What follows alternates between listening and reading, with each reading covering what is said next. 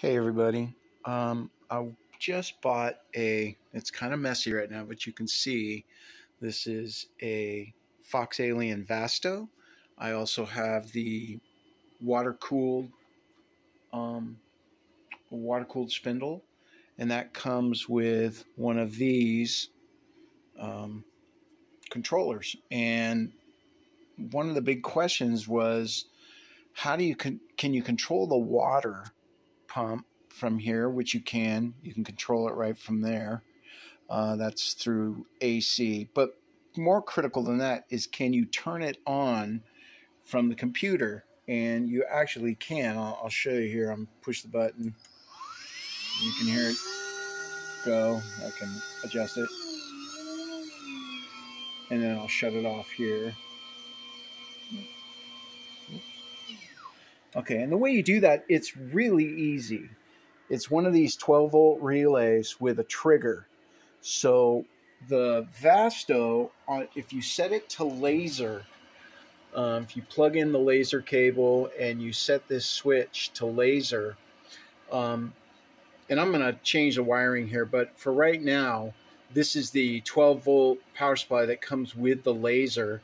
And so what this is, the red and the black wire are 12 volts from the power supply. The yellow wire is a 4-volt trigger from here, probably a MOSFET or a transistor of some sort. So I just took that cable, and these these relay setups that have the high-low, I'll see if I can focus this. It's just the standard, you see it, you can buy it on Amazon. This is the 12 volts that powers the relay, and this is the trigger that turns the relay on. It was really that simple.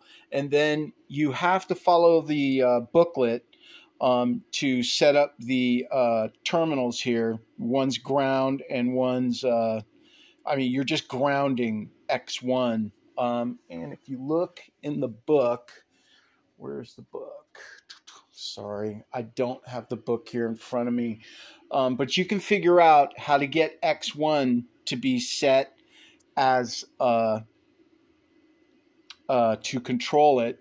And then you'll set this, whoops, not on, 1 to 1. That allows this to turn the spindle on.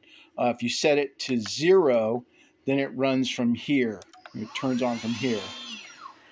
But if you set F001 to 1 and then set it, you'll see it doesn't run here. It only runs from there when I click on the spindle on the machine from here. So I hope this helps. Leave questions if you have it. I'll try to maybe give you the page number and what to look for in the manual if you're still confused about setting up the settings for this. But yeah, I'm going to get it all cleaned up. The other thing I'm going to do is use 12 volts from here and run the 12-volt power to here instead of having to use the external power supply for the laser. I hope some of this makes sense. Looking very much forward to starting to use this thing. Thank you so much.